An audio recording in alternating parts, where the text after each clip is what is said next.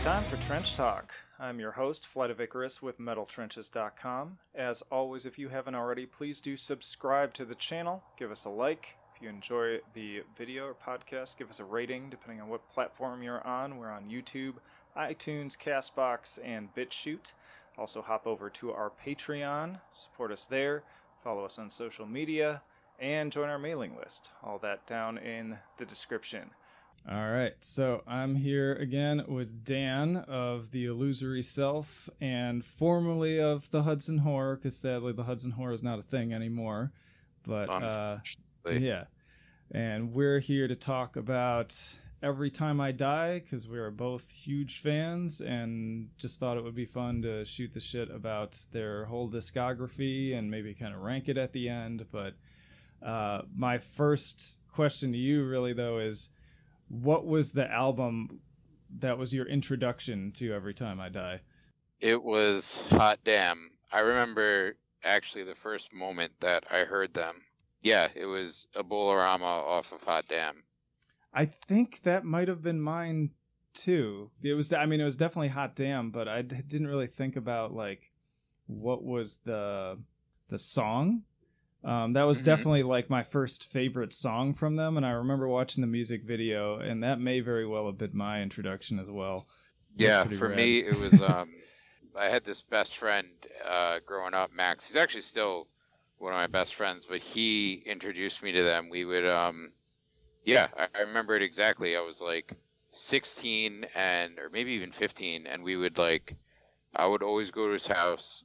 We would sneak out, get super baked, and then just come back and just whatever music we could rip off the internet we would listen to.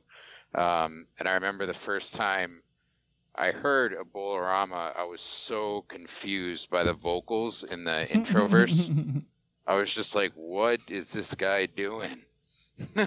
Yeah, it was definitely something I had not quite heard before. Especially that song, Last Call to Yeah. all that weird. Exactly. Yeah, very bizarre, and I loved it. Like, I definitely they made a good first impression for sure. If people hear noise in the background, it's because people are freaking like vacuuming here now, which was not part of the plan, but whatever. That's okay. Yeah, and then there was did you ever hear that mashup? I think the guy that did them all was called Legion of Doom, and he did, yeah, it's a Bolorama mashup with Memphis Will Be Laid to Waste and a KRS-One song. That sounds pretty rad. I have not heard that, and that is another, like, favorite song from around this time period, too, so I would be interested to check that out. Dude, it's a treat. Like, the rest of the stuff that he did was... A lot of it was like emo songs, which, you know, it's all right. But this one in particular is really cool. I will send it to you later. Nice. I hate this city.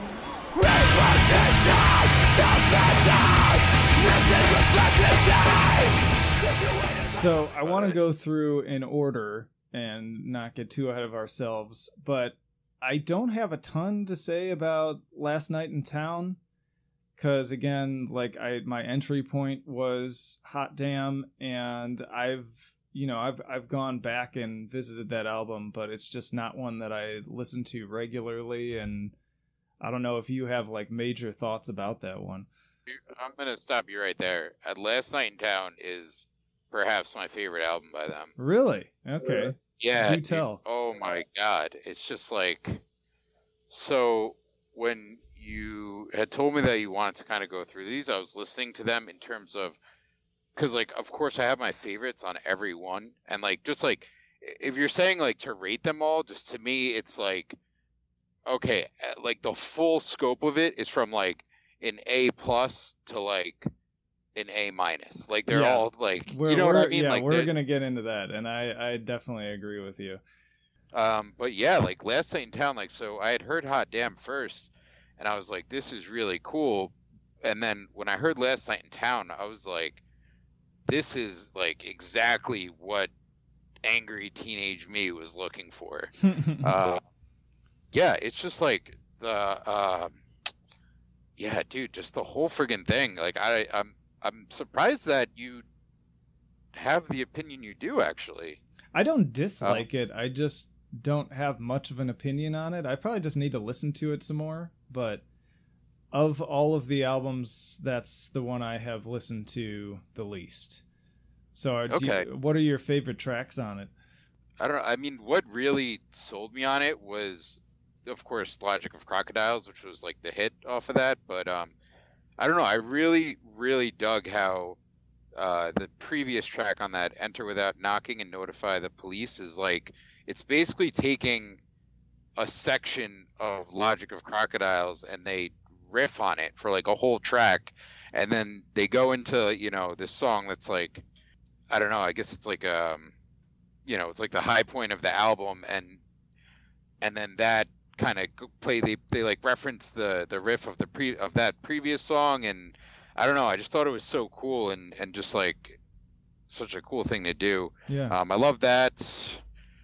I love them all, man. Punch Drunk, Punch Rock Romance was one I really liked when I first heard it. But as soon as, Emergency Broadcast Syndrome, I think they still play that one sometimes, but as soon as that hits, I was just like, I just get so into it. And actually, when I was listening to the whole discography a few times, when you said you wanted to talk about it, and I specifically did not listen to Hot Damn and Last Night in Town, because as soon as I turn on either of those albums, it's all I want to listen to. It was cool. Like, I mean, Hot Damn is the one I've probably listened to the most because, you know, it came out in 2003. That was like prime time me getting into metalcore and everything from Norma Jean to Every Time I Die to Converge, whatever. And I remember I picked this up at like a local record store that still had like the headphones where you could listen to everything, and I just probably burned the heck out of this one. And it was cool though, like going back now, like I've listened to it obviously a lot over the years, but it had been a little while since I had like listened to it all the way through again, and it just has so much staying power. Like I kind of assumed that, like, you know, I'm in my 30s now. I'm not sure how relatable this is going to be, but no, man, I just like got transported right back to that time. And there's not a bad song on this album. There's not even like a meh song on this album. Like, they're all good. Are you talking about Hot Damn or Last Night in Town? Hot Damn. Yeah. Before we depart from Last Night in Town, I do want to say that in the context of their entire discography, I think it's the one that sounds the least like them. You know what I mean? Yeah, it's like, it's interesting because it doesn't have as much of that. I always refer to these guys as like Southern Fried Hardcore. That's like my little like genre tag for them. And this has probably some of the least of that kind of Southern Fried piece of it. It's much more kind of standard for that early 2000s.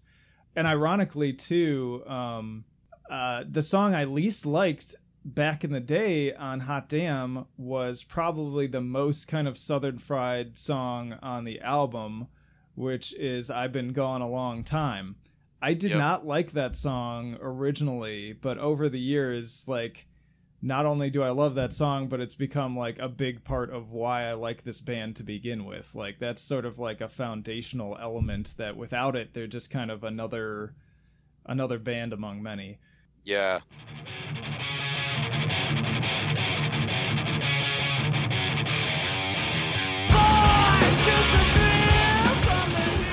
Oh man, I'm looking at the track listing now, and Hot Damn, I love all of it. It's just so strong. It's so funny. One of my buddy, I have this buddy Corey. He's a tattoo artist here in New York, and he has a tattoo that says "Savor It," of course, from Savor It, Savor It, Savor It. Yeah, and that's another thing about the band in general, but especially, I want to say especially this album, but we're going to get into a lot of moments throughout the discography. I guess it is about the band. Like, they're just so good at like doing those earworm moments that like get stuck in your brain. Like, I can name for like any like just happened right there. Like, you can just throw something out, like a simple quotation. You're not even talking about like what the riff sounds like at that moment, but it just immediately plays back in my head. Yeah, I love it how like the lyrics, it's like, I don't know. Sometimes it's like the most introspective, like philosophical stuff I've heard, but at the same time, it's also like Just a goofy. drunk homeless Yeah, guy. it's just goofy Yeah. as fuck. But like, yeah, Yeah. also, yeah, that's a good way to put it. There's a lot of that. I was gonna say, so my buddy that has the off-Broadway tattoo, actually, I got a tattoo, and in it says, "I'll meet you overboard," from yeah, Godspeed Us to Sea, and it's just like, there's just so many, like, there's so many, just like you said, earworm sections and just quotable stuff that just sticks with you. Yeah, it's like they're like the Seinfeld of metalcore. Like just so many quotable moments and like taglines, perfect for little just banners, and great for merch too. Like, I mean, maybe that's part of like, I mean, they have the whole package. That's what's so important. Like, they have a personality, they've got great lyrics, and the lyrics they stick with you, so it's easy to put stuff on like a t-shirt or a bumper sticker or a tattoo, and it adds like an extra layer of your engagement with it. I think it's just why they're so accessible. They have such, like, some songs are just so heavy, but it's like they can tour with like pop bands essentially.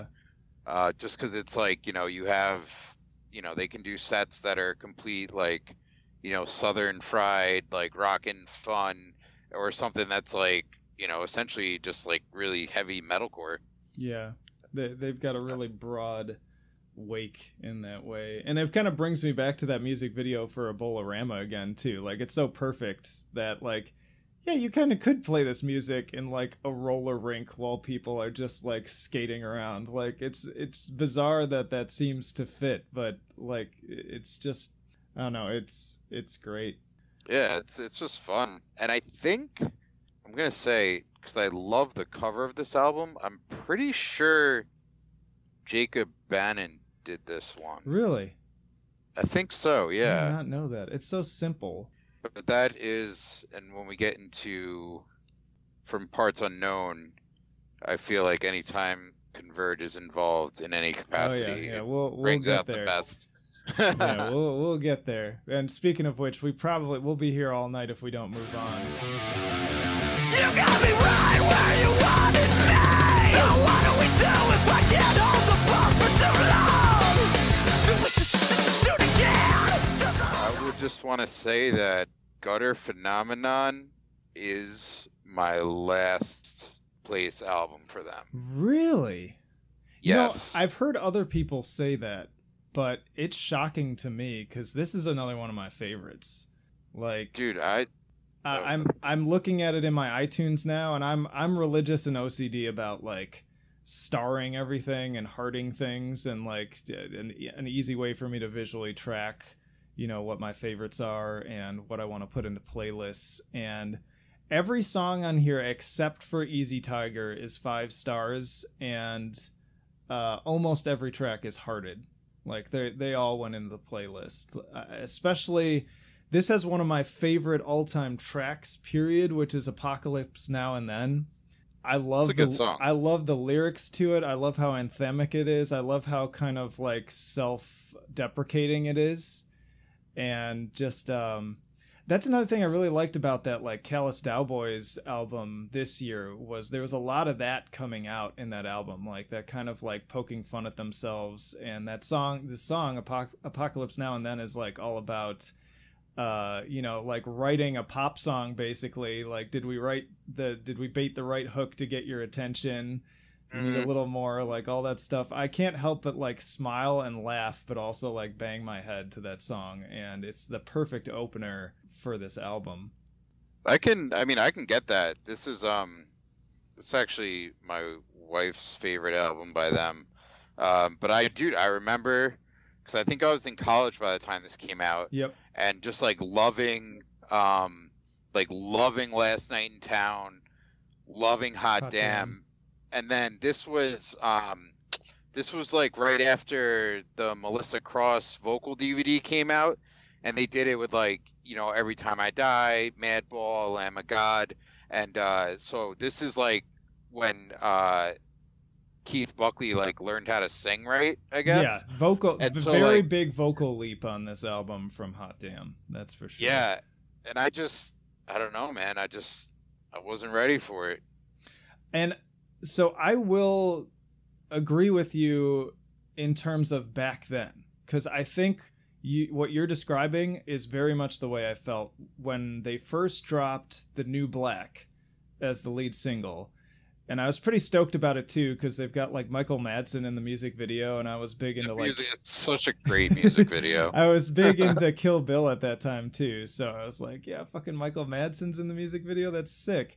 And then I heard the song, and I was kind of like, I don't know about this. And now it, again, today, I love that song and this whole album. But back then I was feeling like I wanted more Hot Damn, and this is definitely not more Hot Damn. Like, this is a very different album, and they definitely stepped up the kind of southern elements on it. And yeah, I wasn't super into that back then, but coming back to it again, especially when I was, going through all of these again and listening to them on repeat, this was one that I was just like, yeah, like I love this more than I ever have.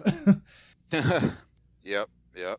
And yeah, I love the music video and just the way that they act. And actually, when I went to college in Geneseo, which is like pretty close to Buffalo, so it was definitely, I don't know, I'm not being even up thinking there. about that. Yeah, you have extra context for this, being Yeah, in that area. so, and it's kind of like, well, Buffalo's like kind of like a rundown city, but that whole like upstate New York is essentially like the deep South, but like really cold. So it's just kind of like I feel like that, I don't know, the southern like rocky stuff, it's not like a put on, like it's kind of like, that's like kind of how it is up there. That always interests me too about them, because I'm like, what's a bunch of guys from like, the New England area doing kind of Arkansas, Tennessee, Louisiana kind of thing? Like, upstate New York is like its own animal, man. Like, it's not New England, it's not like downstate New York City. It's like the South, but everything is cold. So and, basically, the music video spent from a lot of time out there, and the music video from Map Change, basically, is what you're describing. Well, I mean, yeah, that's literally just, that's like, this is Buffalo. Yep. We've tried for confession, polluted, drinking wells without repentance. I love The Big Dirty. All right, so let's go to that. So 2007, The Big Dirty. I love that cover too. Just got a certain charm to it. I mean, all the covers are so great because they're all pretty unique, and I think that they nail it every time. I love their logo too. Like, it's simple, but that stylized eye just makes it. And again, it's something that's really easy to slap on merch, and it stands out. You see it, you instantly know what it is. And yeah, so many things about it. But yeah, this album, oh, man, this is where like a lot of these tracks lyrically, like, this is the thing though, like, there's fewer of my favorite tracks on this album, but it's still one that's like top consistency. Like, a lot of 5-star tracks for me here, not as many hearts, if I can like put it in that terminology. But the ones that I really do love, I love to death.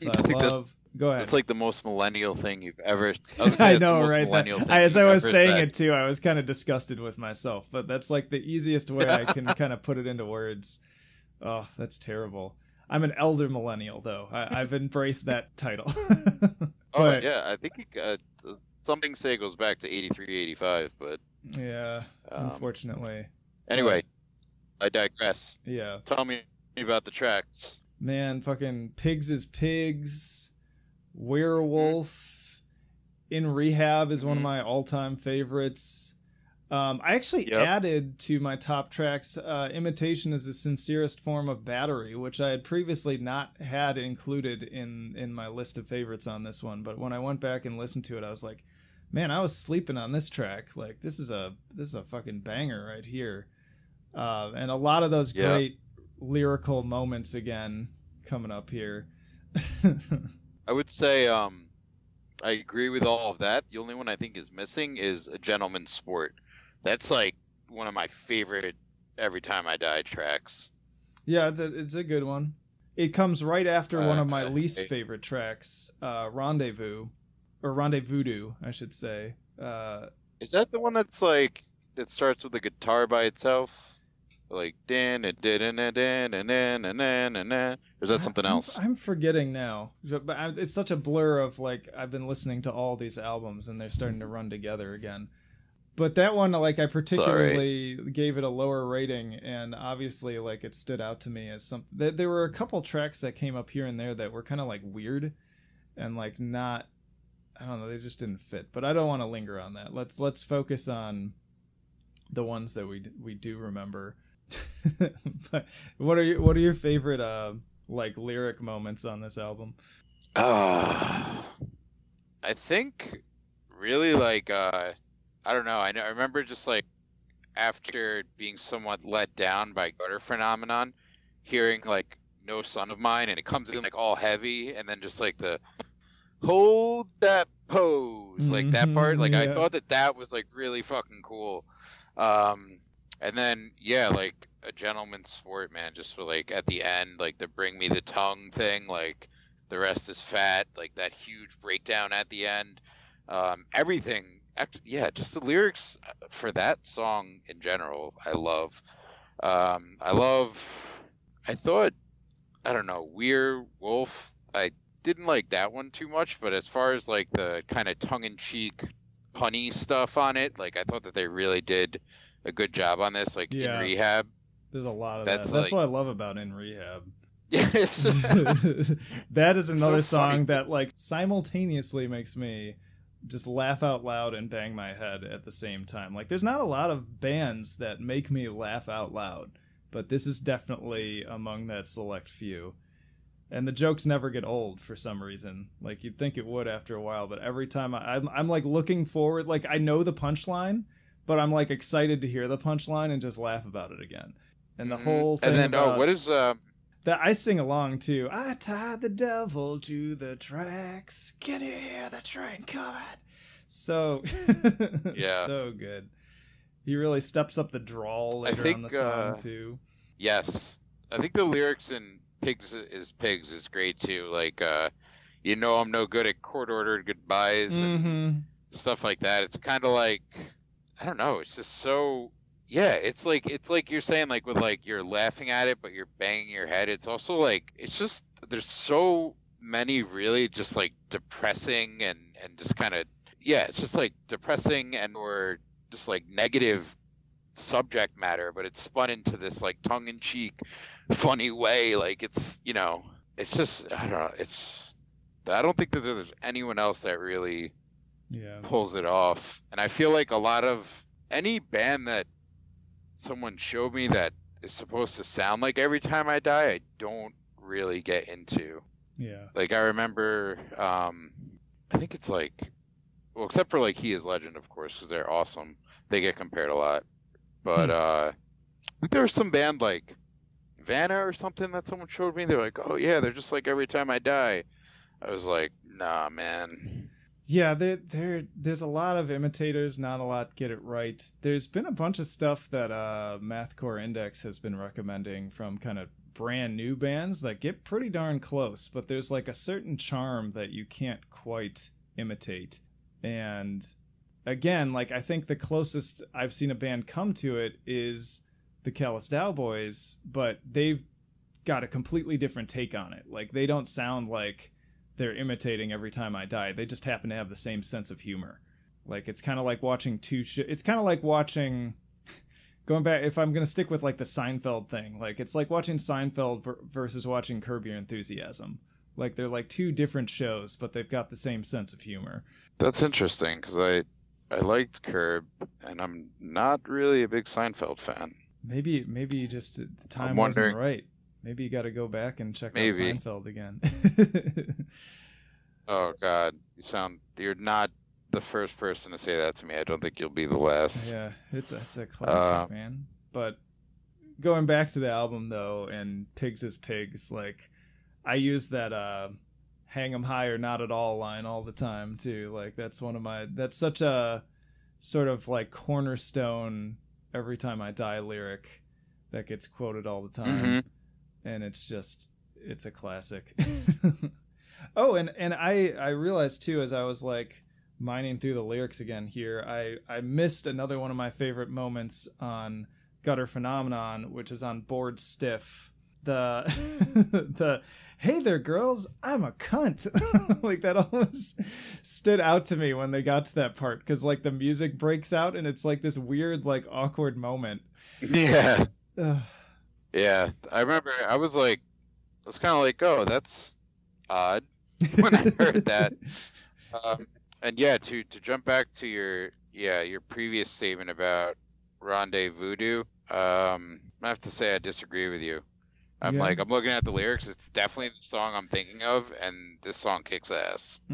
It's not. It's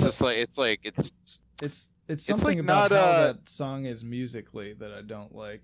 It's kind of like it's like definitely like southern rocky, like kind of, I don't know, it's just really laid back and kind of almost like waltzy. I don't know if that's the correct way to describe it, but that is the one, and that's what I don't like about it. Like I don't want slow, chill, and waltzy from Every Time I Die. I want fucking balls to the wall, which will become a theme when we get to. We still haven't actually gotten to my favorite album, and we'll get there. But I always prefer these guys at full tilt, and that song is not full tilt. It's not doing it for me. Okay, I can concede that, but then it jumps in. I mean, it jumps in the heaviest track on the album after it, and they've got to have dynamics, John. Yeah, that's what makes them so great. They can do it all. They've got plenty of dynamics, and yeah, I shouldn't say like I want it like necessary. When I say balls to the wall, like, you know, it doesn't always have to be D-beat and just like full steam ahead. They have those. I guess the better way to put it is it's always got to be aggressive, and it can be different types of aggressive. It can be passive aggressive. It can be biting your throat out aggressive, but it still needs to have that aggressive edge to it for me. I don't want it to be like it has chill. It has to be one of the two. It could be one or the other.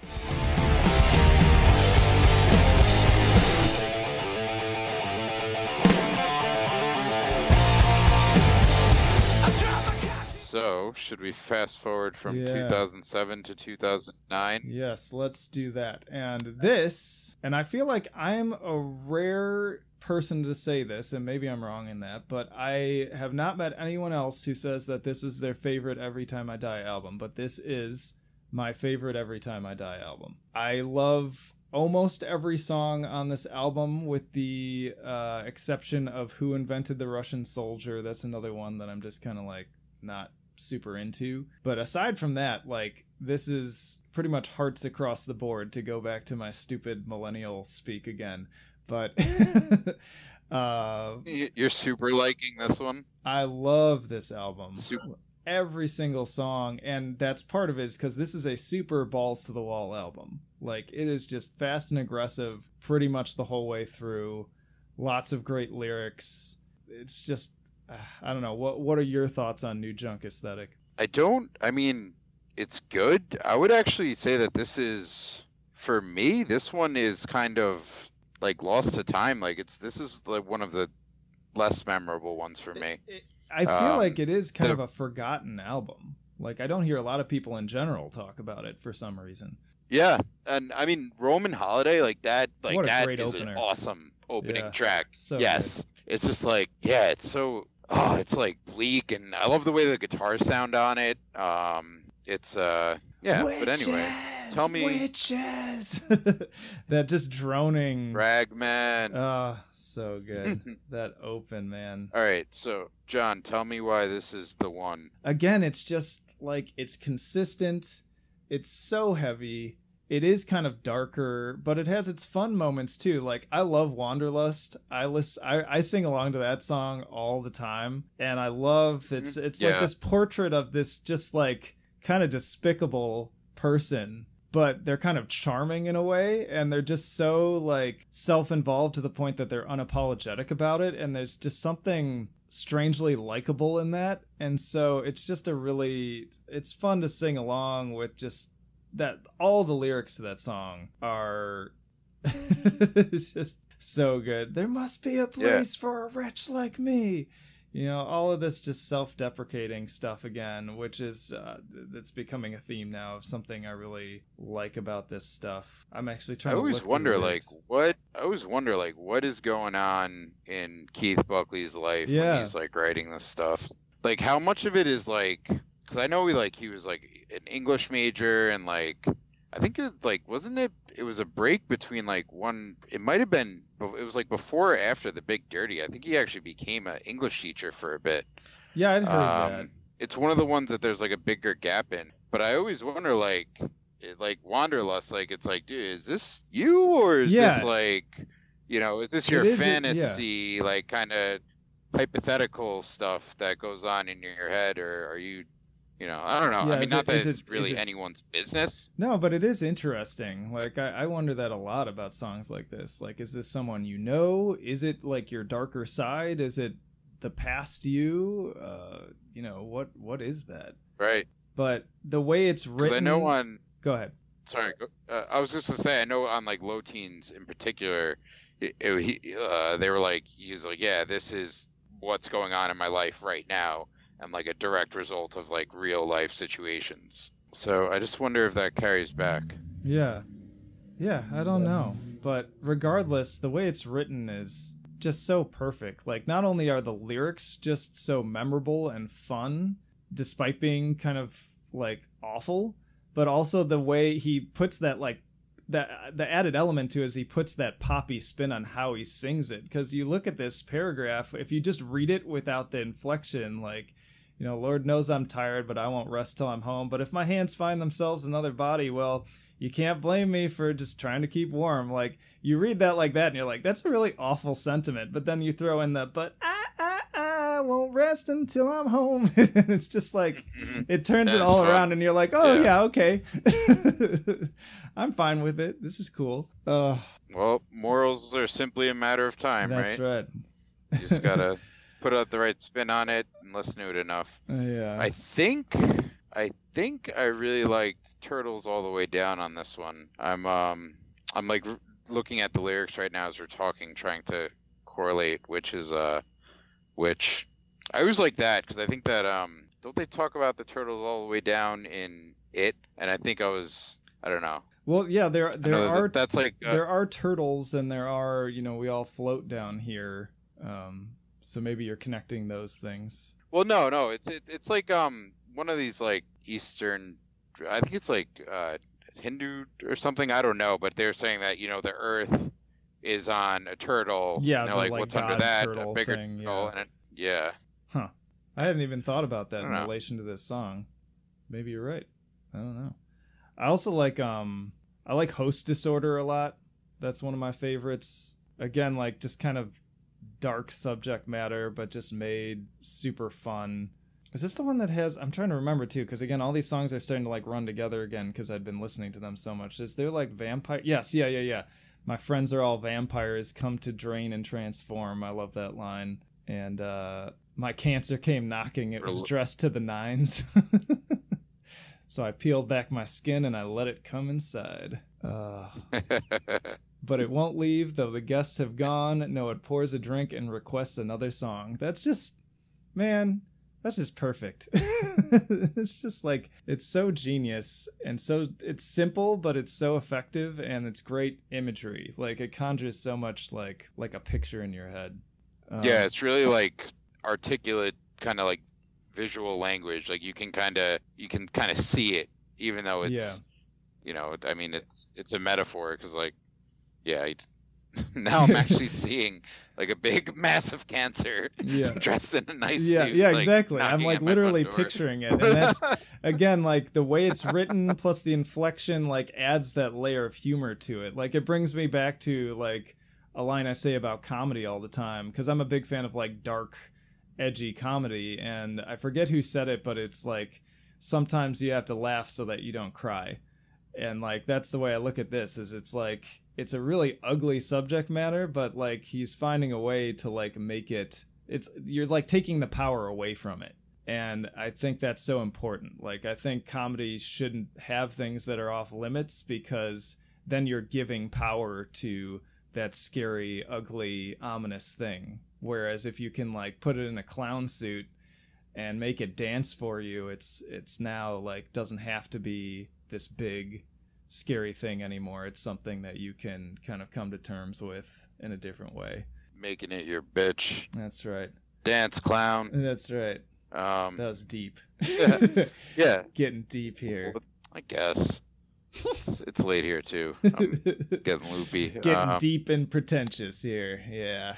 I can foresee right, some yeah, well, comments that's already. like, that's fine. I mean, that's like, I think, I remember, like, I know Every Time I Die it gets called, like, frat boy rock, frat metal sometimes. And I feel like it's just because it does have that, it does kind of have that, like, little intellectual twist to it, you know? It's not like you're not, you know, it's not Madball. Like, it's not, you know, something like that. Like straightforward hardcore. It's kind of like witty and, yeah, it's just like, I don't know. I feel like it does well in academic environments. Yeah. I'm glad you brought that up, because I remember I was really surprised when you brought that up to me, because I remember, like, this was a couple years ago now, like, you showed me a meme that was kind of making a joke on that idea that Every Time I Die is seen as kind of this, like, frat boy kind of band, and that really shocked me, because I had never heard that before. Like, I didn't have a frame of reference for it, so I didn't even understand the meme, and you had to, like, explain it to me, and I was like, what? Because, like, I just had a completely different experience. Like, I was nowhere near, like, any frat people, like, at any time, like, very rarely, and the ones that I knew were not listening to Every Time I Die. They were listening to nothing close to this. So that just really, like, I only knew a handful of people that listened to this, and they would... most of them like despise frat boys, so that was interesting to me.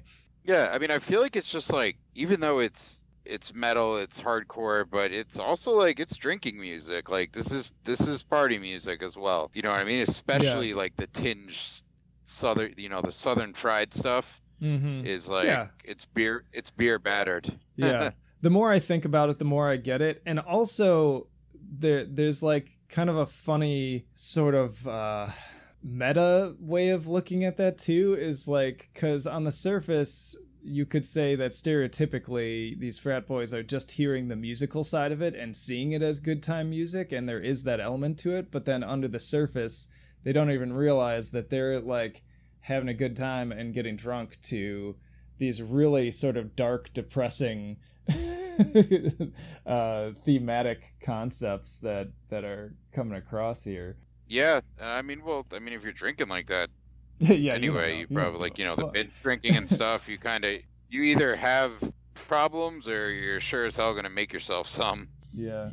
So I don't know. I think it all plays together. But yeah, like for me, like I just feel like Every Time I Die is like maybe less now. Like I don't know if it's because the band's older or because I'm older, but it was definitely like a college. Like it was like college. You know what I mean? Like you could, like it's like Animal House music, but for hardcore kids. Yeah, that is. The more I think about it, the more that is a good way of putting it. And it's cool, like how well it ages too. Because again, like I enjoy it just as much as I did back then, but I'm at a different stage in my life, so I'm also like perceiving it differently. And even like some of these lyrics are just so like hauntingly relevant. Like I was just looking through the closing lines of Goddamn Kids These Days, and it sounds very current. Like it sounds like Keith could have written this like yesterday. I'm assailed by the thoughtless who sing to their own, caught in the middle. I'm pinned between the egos and the drones. Pride has been called to arms. Goddamn kids have grown up to let down. All around us are dissonant sounds. We're misplaced and will never be found. All these kids have grown up to let down. If this is the state of my art, then I secede. Yeah. That is so. Yeah, I guess relevant. You know it's kind of. Makes me think of being Yes. like a centrist on social media. That's like the personal meaning I put into that. And that's another thing I appreciate about their lyrics is that even though Keith has had his moments of being pretty outspoken about his political views, it doesn't really end up annoyingly in the music. I'm sure it's there. I'm sure to him it's there, but he leaves enough of a kind of breathing space for the listener to interpret it their own way that you don't feel like you're being preached to. Like, it's the opposite of what's that band that I did the review on where they had the super political album? Stray from the Path. Yeah, and even though I can get down to some Stray from the Path, they do not do that. Like, they are just like, here's what we want you to think and believe, and that aspect of that band annoys me. Whereas this one, like, oh shit, my mic like totally went down. I don't even know how long it's been like that. Yeah, that annoys me about them. But with Every Time I Die, you've got room to just interpret things how you want to, and I think that's important for good music. Yeah, absolutely, and I think that speaks to the staying power.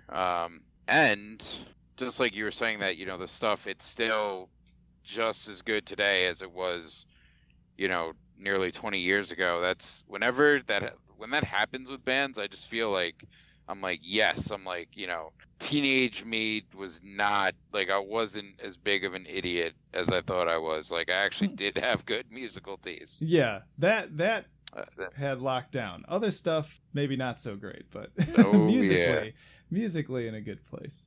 Yeah.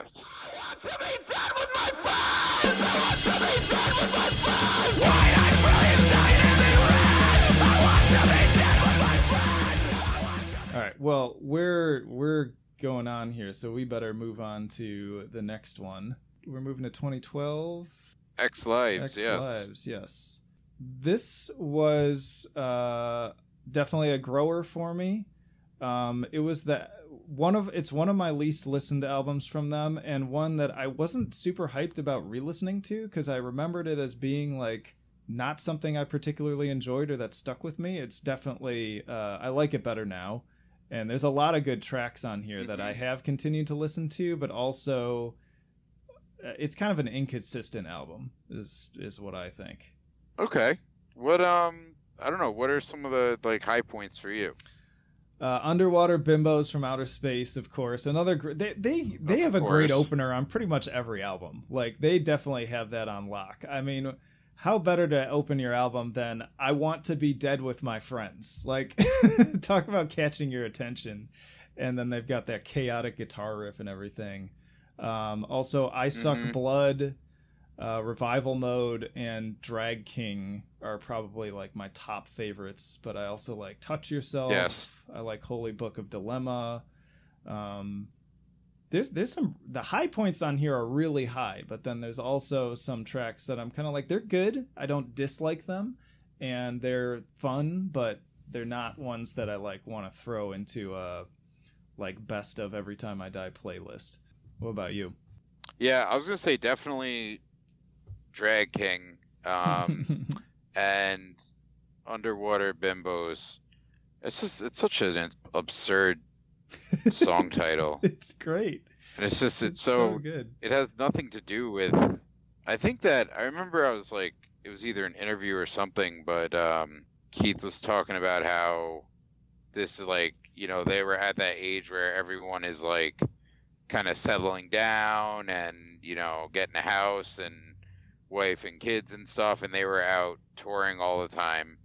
And like Dead with My Friends is basically just doing what we do, like going to regular jobs and having a house and stuff like that. It was interesting. It's like it's weird, like I guess that being the age we're at now, and like the people, a lot of the bands that were super influential on us are just like a few years older, and I don't know, I can identify with this stuff where it's like, oh wow, like stuff's starting to slow down a bit, and like I really like have to kind of like be an adult now.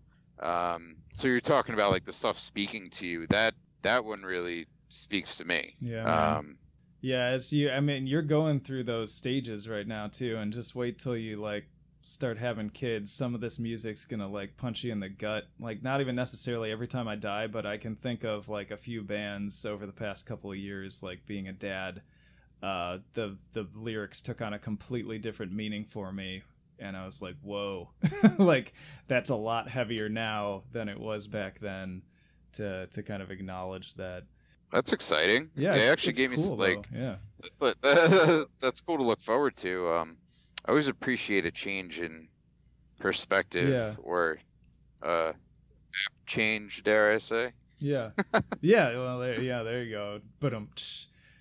But I think, yeah.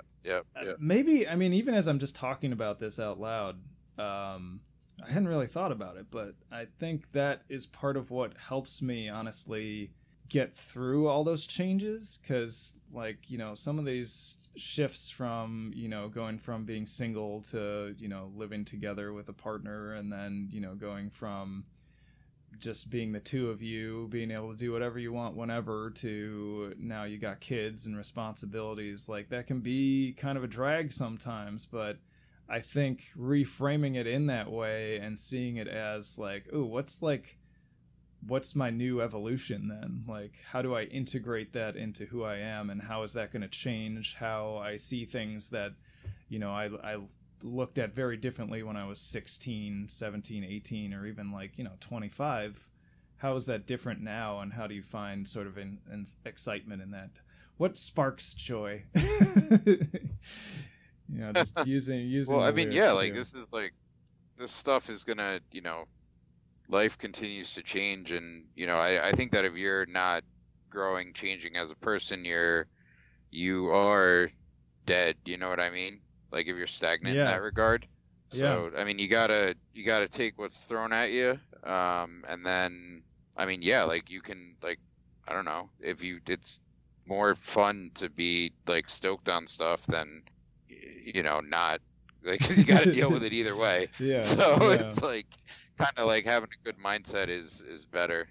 Yeah, in my opinion. I think that's so important. Like a lot of things are just perspective, because like there's a lot of people right now waiting for the world to change for them, and the reality is the world doesn't really give a shit about you. Like, and that seems like cold and mean and like a negative perspective, but for me that's like my positive mantra. Like anytime something bad happens, and I feel like this ties in though with some of the lyrical concepts here, like, and also making the clown dance kind of idea again. Like when bad shit happens, like even really bad stuff, I find comfort in that thought of the universe doesn't give a shit about you. Like, because in a way that sort of depersonalizes it, and it also forces me to be like, well, It's up to me then.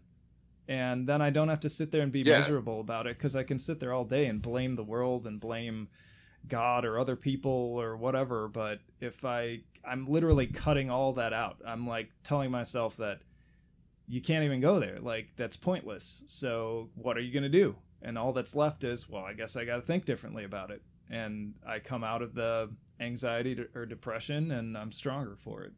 Man, have you ever thought about being a mental health? Have you ever thought about being a mental health professional? Yeah, the counseling is definitely coming out. It's funny too, because I was literally just talking to a client about some of this stuff, and I'm still in that office as I'm recording, because I didn't want to take the time to drive home to do this. So it's appropriate. I'm literally sitting in a counseling office talking about this stuff, but it's every time I die that's really bringing it out, man. Like it's fun to talk to, you know, other people like yourself that are big fans of the same thing, and kind of it's allowing me to find a deeper meaning in this band than I even realized that I had. Well, I mean, this is why we love music and are, you know, why you're staying late after work to talk about your favorite band, because it's just like it's had that much of an impact on you, you know. And I think that's what's beautiful about heavy music in particular. Like, people are not, like, maybe in past generations, but I don't feel like people are getting stoked and doing podcasts on like Katy Perry, you know what I mean? Like, I feel like it's people that really get obsessed into it are like, you know, metal fans, hardcore fans. Mm-hmm. Well, maybe I'm wrong though. No. I agree. Do you have any other thoughts, particularly on X Lives? It's got a sweet cover. It is a pretty rad cover. I was interested too, like what that picture is from, and if it's photoshopped at all, or if that's legitimately just a kid in an Every Time I Die shirt going up against the riot shields. Yeah, I was wondering like how, I think that like you were saying, despite the outspoken kind of left-wing beliefs, that I think this is probably the most politicized, or at least can be interpreted that way, thing that they've done. Yeah, I mean, that cover certainly makes a statement, and I'm also looking at the lyrics for I Suck Blood, and there's even a line about, I'd rather be a jealous man than an off-duty cop. Yeah.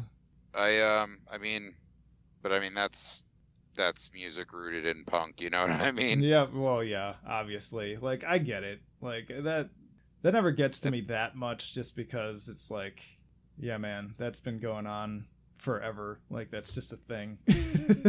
Right. And it's funny too, because my brother-in-law is a Chicago cop. But he's funny though, because like he'll jam stuff like this. He'll roll around in his cruiser playing like Cop Killer and like NWA stuff. He doesn't give a fuck either. Like, he's like, I get it, man. It's good music. Like, and he'll joke with like the people he has to talk to on the streets and stuff about that. He's a funny guy. Well, at least he has a good sense of humor about it. Yeah. No, yeah. He's definitely not like, he's not a dick. Like, he's a good guy, and he does good work, and he doesn't take that stuff too seriously. Yeah, of course. I mean, it's like they're people too. There's good and bad batches, and whatever you do for work or whatever your thoughts are, Yeah. But it sounds like he's pretty cool. Yeah. So I like that. Yeah, there's good ones out there. That's what I've realized over the years. I think, well, not around the time that this album came out, but definitely like in that earlier phase of, Hot Damn, Gutter Phenomenon, like I probably still had some kind of lingering, like, immature kid think of generalizing groups and falling in with that stuff. But that's obviously not the case anymore, because that's what happens when you just meet people. Imagine that. You like meet human beings face to face, and you're like, oh, you're a cop. Oh, you're a pastor. Like, oh, you're like from this group of people that I had an issue with for a long time, and I'm realizing that, oh, you're a human being and you're kind of cool, and you're changing my perspective on that. I mean, that's what a lot of the episodes of this podcast have been lately too, and people have been interested in that. But I'm going off on a big tangent again, and we're already like, we're like an hour in too, so we got to keep going. Do you have any thoughts on Revival Mode? Because that's one of my favorite like melodic songs of theirs. I can't recall it right now. That's the one that's like, thanks Lord, but I don't know. Oh, yes. Yeah, that's another big sing-along one for me. I love that song. Yeah, I don't know if that.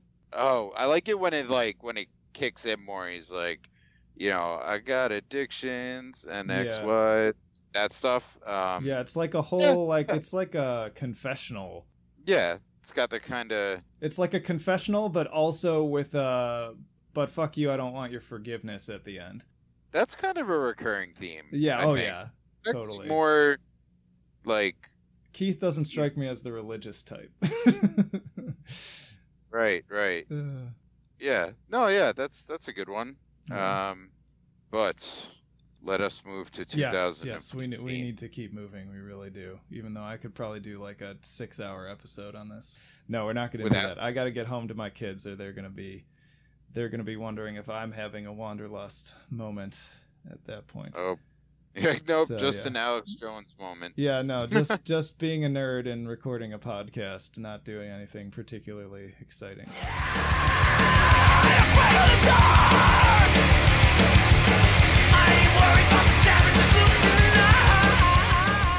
So anyways, this brings us to 2014, yes? From Parts Unknown, which... I love this record. It's a good... This is like I think what New Junk Aesthetic is for you, this is for me. It's just like, oh god, like with Kurt Ballou doing the production, and it's just like, it's so heavy, so good, and even like, you know, the poppier stuff on it, like El Dorado and Decaying with the Boys. Yeah, like it's just like, oh dude, it's so good. Yeah. Sorry, go on. My friend lovingly referred to this album as Every Time I Converge, and I'm the type of person too that anything I don't care who the band is, if I find out that Kurt did the production, I'm in. Like I probably have a good percentage of albums in my collection that he had a hand in some way. He just works this magic, especially with bands like this, but he did an excellent job, and you can definitely hear his mark all over it, especially just in kind of where they went with the guitars and the drums, and another very fast album. I feel like the vocals particularly, like he's like really pushing it on the screams. Like you can tell that, I don't want to say sometimes it's like, I don't know how to put it, it's not like dialed in or like phoned in, but it's like, it kind of is on some of the screams, where it's like you can tell it's like the kind of very much like Melissa Cross, like Fry screamy type stuff. But on this, he's like screaming his ass off in some parts. Yeah. And I appreciate that. I think I remember when it first came out, If There's Room to Move, Things Move was my favorite song on it. Upon my recent re-listenings, I think it might be Exometrium, then going into Thirst. Like if I could Exometrium is a fucking barn burner. Yeah. Yeah. There's man. Well, and it's perfect too, because it comes right after More, which is actually one of my favorite songs on the album, even though it's completely different, and it's probably one of the few songs that, well, I guess I was gonna say it's one of the less aggressive songs, but when it kicks into that second part, it is fucking peak aggression there. But I love that just weird kind of like off-kilter sort of amelodic piano, and his like it almost sounds like he's purposely not singing perfectly, and I like that quality to it. And then all of a sudden the guitar kicks in and he starts screaming, just like you were talking about too, like really pushing it over the cliff, to quote this is Spinal Tap. But yeah, and then they roll right into Exometrium, and it's a sight to behold. And yeah, and like More is like, it's kind of like Wanderlust, where it's like, you talking about yourself, aren't you? Like, you know what I mean? It's like, dude, like you are, oh yeah, that's so fucking great. And then Thirst, I think my favorite line on it is like when it slows down to like just the drum, and he's like, you know, they don't love you like I do, but I don't know you like them. They don't love you like I do. They love you better. I know you best. It's like, dude, I was like in the gym yesterday listening to it, and like I had not listened to this record in a while, and that part happened, and I was just like, fuck. Like I could lift barely an extra 500 pounds. Dude, I almost like yeah, like I'm like dude, it just gets me so hyped. I'm just like, Jesus Christ, like dude, it's just so fucking heavy. Like they know how to go into a breakdown really well. Yeah. Like it really is great gym music too. Like they're definitely heavy in my rotation when I'm like lifting weights and stuff. It's perfect for that. You know who goes to gyms, John? Both of us. And frat dudes. Yeah, well, and also fucking remind me, which one of them does like the like wrestling shit now too? Or is it like two of them? Andy Williams, the guitar player. Yeah. He's kind of beastly now too. He's got those sick this is a mustache too, looking like fucking Wyatt Earp. Yeah, he definitely like he did his like he's like Dragon Ball Z transformationed into his final form for sure. Like he does not look like he did when they started the band. No, not at all. Like it's night and day. He's unrecognizable.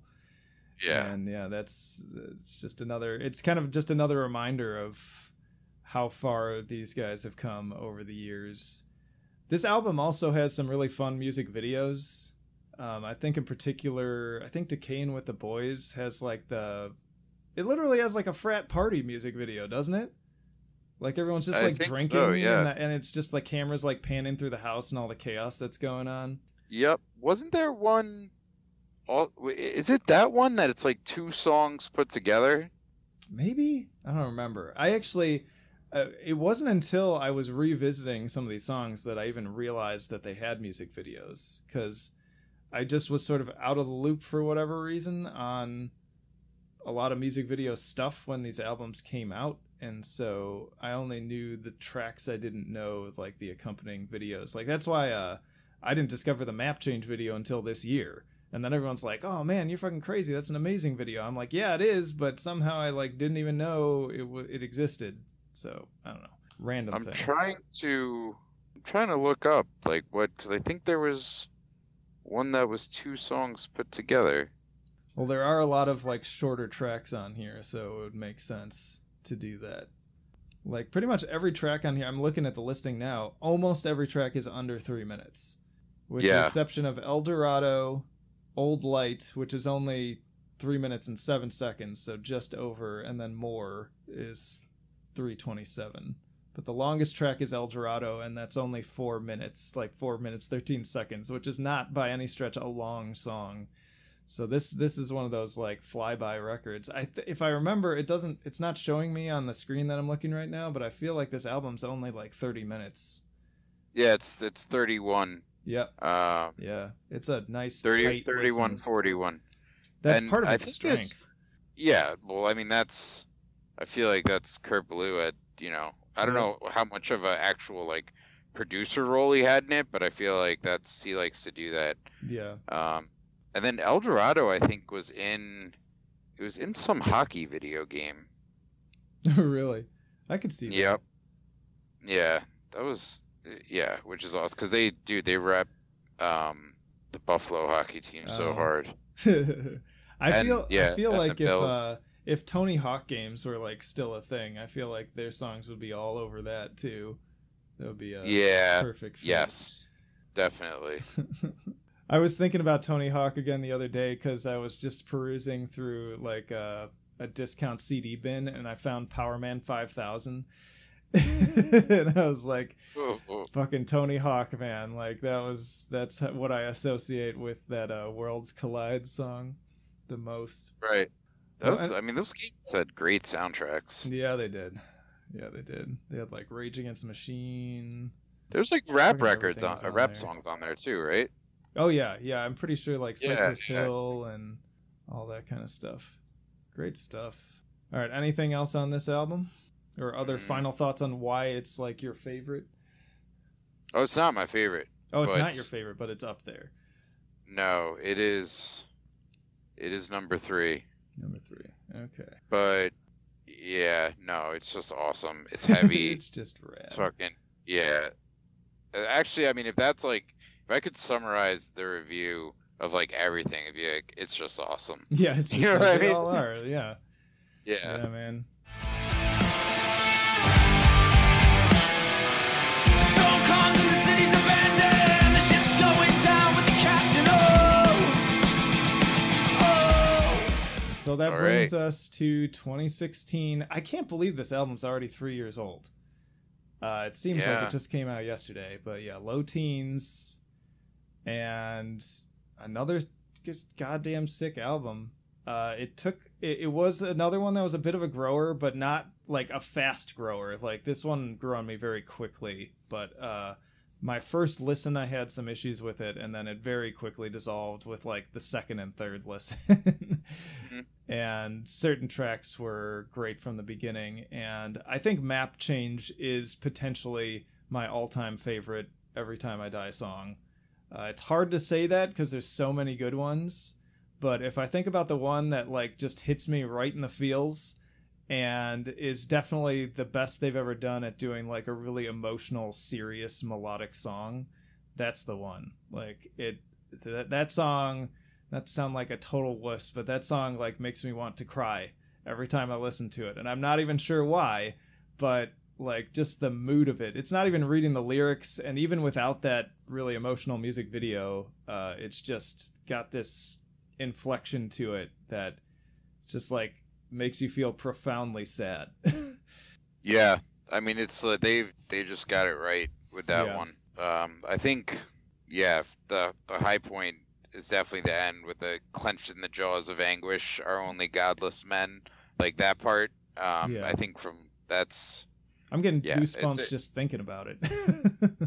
It's really good. Yeah, it's a powerful like just statement of a song, and then adding the video to it was really cool because I really appreciated it on the level of it's just like, hey, look at all these people, and it's like, yeah, a lot of them are doing like not so great things, but it's almost like it's not passing judgment on anyone. It's just like, hey, this is life, and like it's happening different for everyone, and like that's like it brings me back to what I was saying before. The universe doesn't give a shit about you. Like these people are just living their lives and doing what they can to get by in a lot of different ways. Yeah, I mean, it's just like, it's super authentic. It's like, this is just, this is reality. This is, where we're from. This is what it's like here. And this is our super catchy song. It's very emotional. Yeah, to go along with it. It's an anthem now. What other favorite songs do you have on this one? Pedal is definitely... Yeah, Pedal's great. Yeah, like, that's the one that I fell in love with on this record.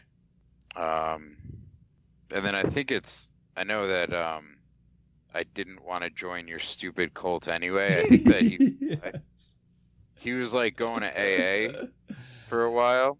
Oh, wow, that makes so much more sense in that context. I do love that line, though. It applies to so many different things. Yeah. And it's another one that... Go ahead. I don't know, I was just saying that I think that's just like, if we go back to like, in rehab, and just like, yeah, like all these, I feel like there's like a lot of stuff about like, not wanting to, like, he's just like not down with like, sobriety or like that whole kind of, I don't know, like loosely faith-based like recovery stuff. Yeah.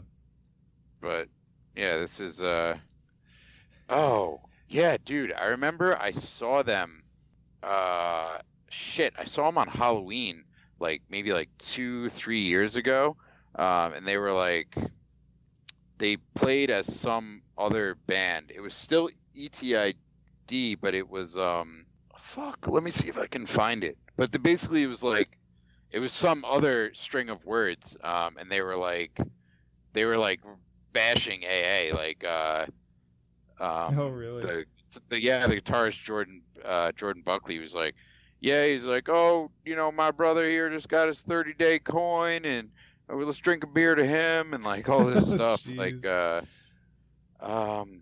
I gotta find the name of this. That's messed up. I don't have a problem with AA, but I get why people have a problem with AA. Like, I can appreciate it, but yeah. Yeah, I mean, that's fine. It was pretty funny. Oh, I'm sure it was. I gotta find the name. Well, while you're looking, I was just looking at the lyrics of Pedal again, and that's another that opens super dark. He's like literally just listing things, and it's all black.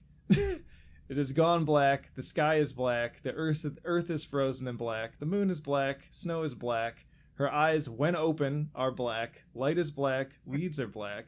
The wires that run from them are black. Stars are black. Time is black.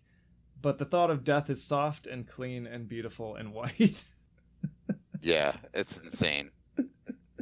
It's so good. It's like a twisted Dr. Seuss book. That's amazing. Yeah, and I can't find it, but I'm pretty sure it was Embarking to Infinity's Door. And like they all like dressed up as like kind of weird like hick guys well, I mean, they are kind of weird hick guys, but it was like even like more so. Yeah, that was a great show, and yeah, this is. I mean, it's so. What do you think about like Are you in the ET idiots group? Well, yeah, you finally sent me an invite to it because I wasn't aware to it, so I'm in it now. Yeah, they're like always they are always bashing people that love map change.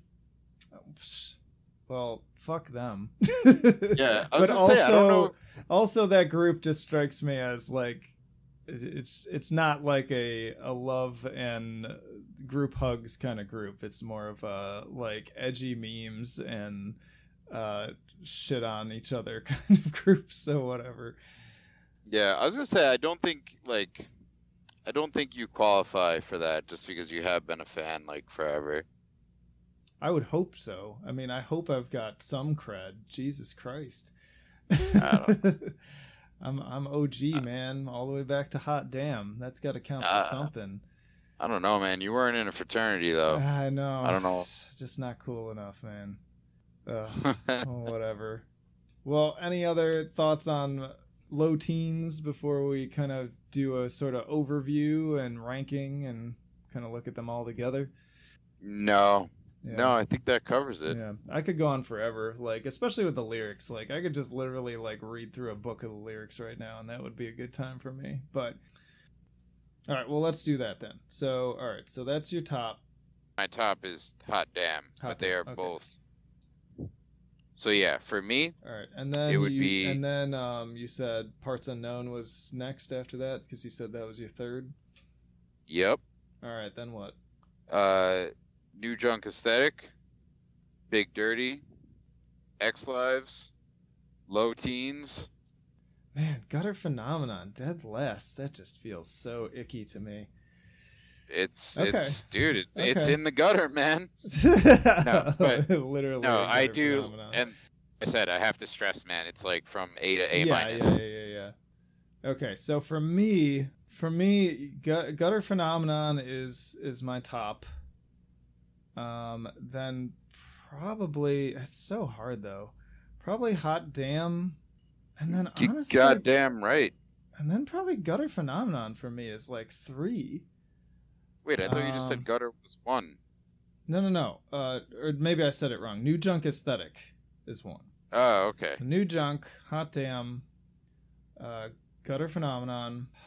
Then probably it's almost in order from there, but not quite. So then Big Dirty. Then I think probably Parts Unknown, Low Teens, X Lives, Last Night in Town. But again, I feel like I need to go back and listen to Last Night in Town more because it's not really getting a fair shake. So keep that in mind. I think that's interesting that like both of our, I don't know, I feel like Gutter's so high for you. And then it's that's Last true. Night in Town. Yeah, we have some similar ratings, but yeah, those two are like polar opposite. And that is interesting. Yeah. But yeah, otherwise it's kind of comparable. But yeah, and I'm the same as you. Like I don't think that they have an even mediocre album. Like it's all like at least a B at worst. And, yeah, I mean, they definitely. I know they're like living off it full time. You know what I mean? Like this is their career. It's how they make their money, and they definitely deserve every cent that they make. They're putting the work in. They don't half-ass it. It is great stuff. Yeah, they're a great band, and I was jealous. My friend was at a party in Chicago. It looked like just like an apartment party, and Keith Buckley was there. They took a picture together.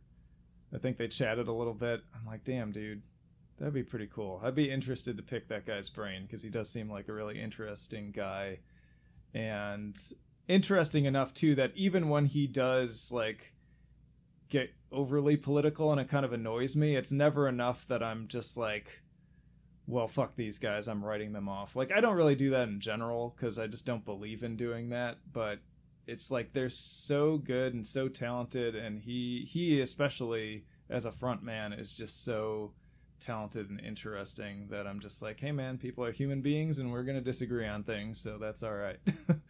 Well, I don't think I never really noticed it until Jordan Buckley's wife went on did like that big MAGA Q post.